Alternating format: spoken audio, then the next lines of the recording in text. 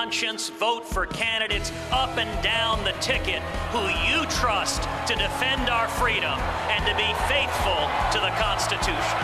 Vote for the candidate who can't be bought, sold, purchased, bribed, coerced. Vote for the one candidate who does not need this job. Donald Trump is right.